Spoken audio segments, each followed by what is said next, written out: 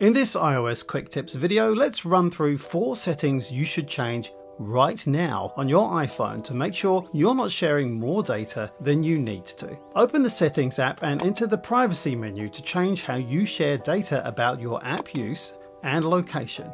Apple technically asks people to opt into some of these settings when they activate a new phone, but these steps can easily be missed.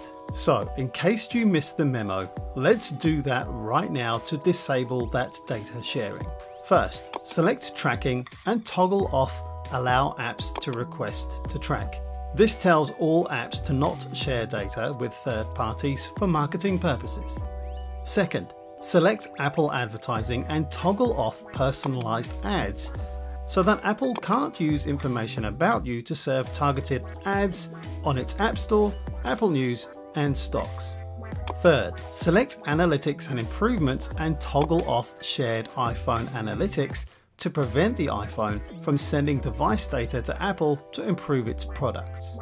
Finally, select Location Services, tap System Services, and toggle off iPhone Analytics and Routing and Traffic to prevent the device from sharing geodata with Apple for improving Apple Maps.